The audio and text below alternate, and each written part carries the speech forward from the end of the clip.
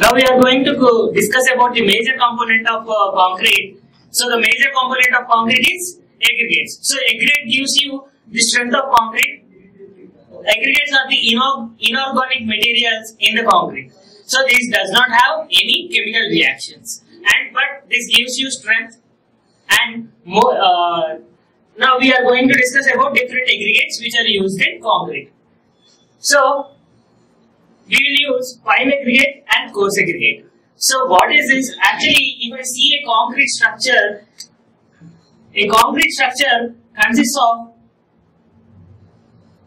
first coarse aggregates. The voids between the coarse aggregate is filled by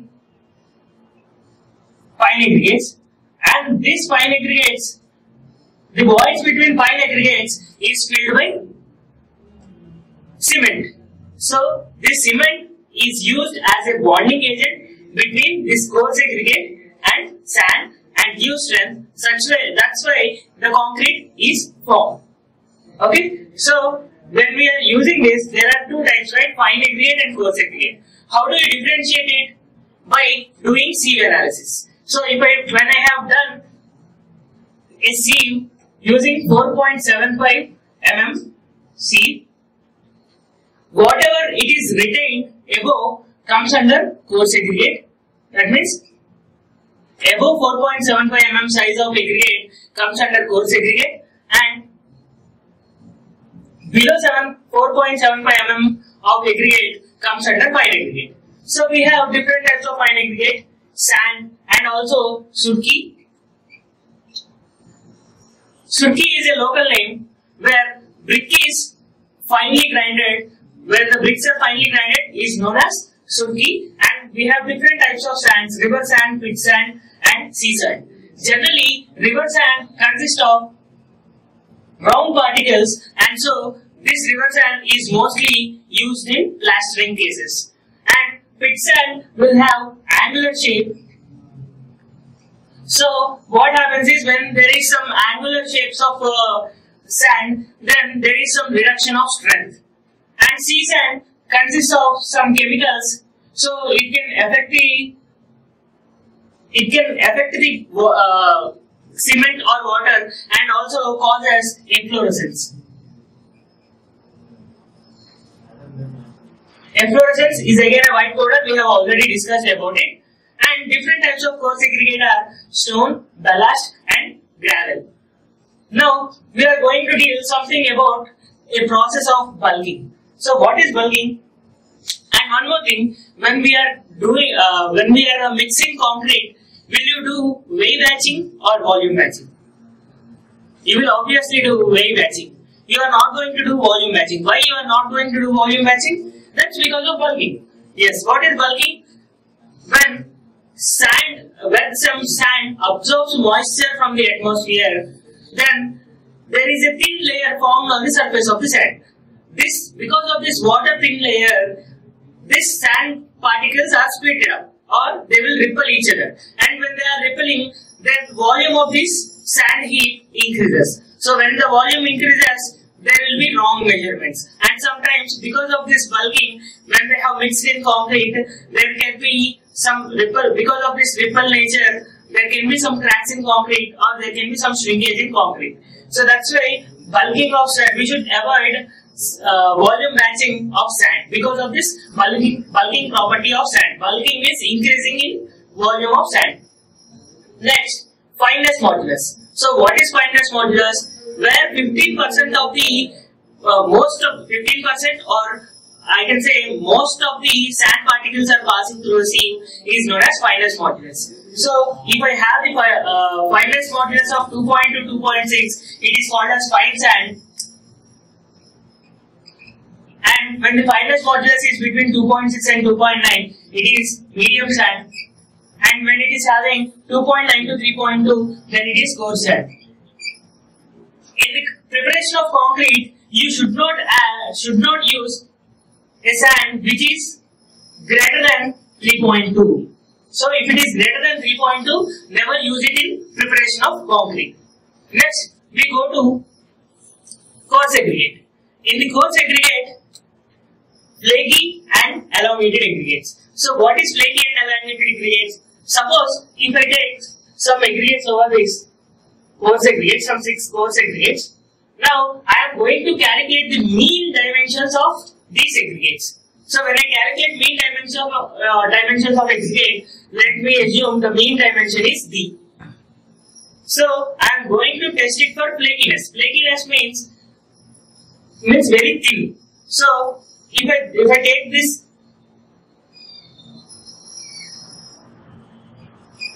here there are 3 aggregates for me. See, suddenly its thickness has reduced, right? So because of this reduction of thickness, it is called as flaky. So which particles are called as flaky? Where its thickness is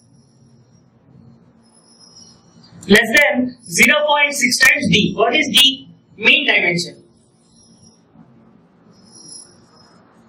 So if mean dimensions of aggregates, if any of the mean dimension of aggregate is less than, its thickness is less than 0.6 times of D, then it is called flakiness. And if you see lengthwise, it has elongated, that means increased. So which aggregates are called as elongated in aggregates?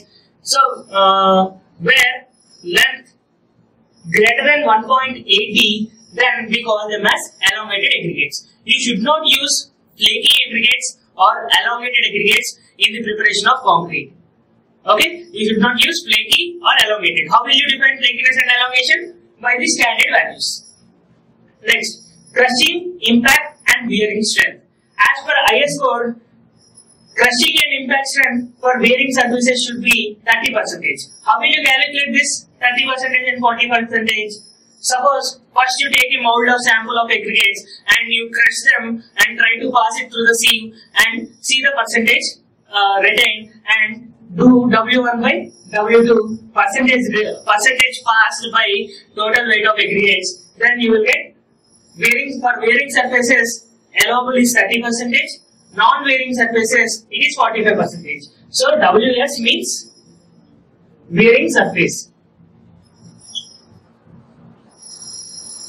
So what is wearing surface and non-wearing surface? Suppose if you consider a road or pavement, there is more rupture on the surface, right? So when there is more rupture on the surface, there is possibility of wear and tear.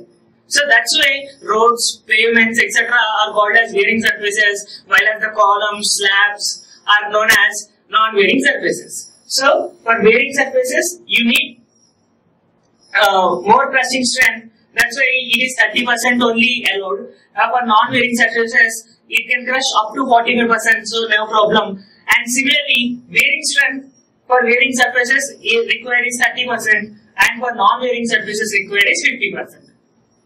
And next, as the size of the aggregate increases, strength of concrete increases, right? Right. So, as when you consider coarse aggregate or fine aggregate, as the size of the aggregate increases, strength of the concrete also increases. Then what happens to cement?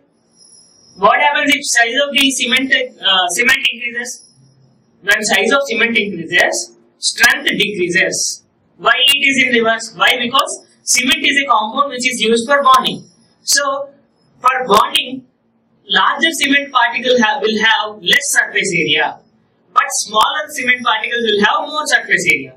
So when I take this, for bonding, I need to have more surface area in contact with each other. So it is possible in less size of cement. So when you are talking about concrete, in cement, size of the particle should be small. In aggregates, size of the particle should be large. Then only you will get good strength.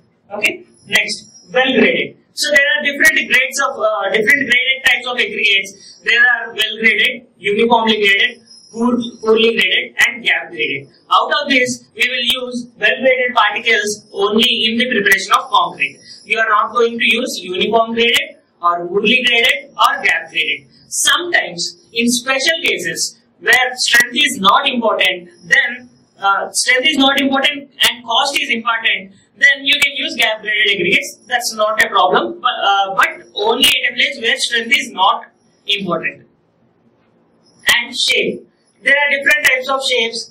I can say rounded aggregates, angular aggregates, and irregular shape of aggregates. Out of this, I will prefer to use angular aggregates only. Rounded aggregates as an individual will have more strength, but what happens is when I mix with concrete, there will be less amount of bonding. When there is less amount of bonding, it won't give you proper strength in concrete. But angular aggregate as an individual will have less strength, but when you mix it in concrete, because of its more homogeneous nature, when it mixed with concrete, it is the best source for use of this in concrete. Generally, irregular shape of aggregates we never use in concrete, and even this flakiness and elongated aggregates are also comes under shape of aggregate. But somehow we are not going to use any flaky or elongated aggregates in the preparation of concrete. So this is about aggregates. Try to note all these points.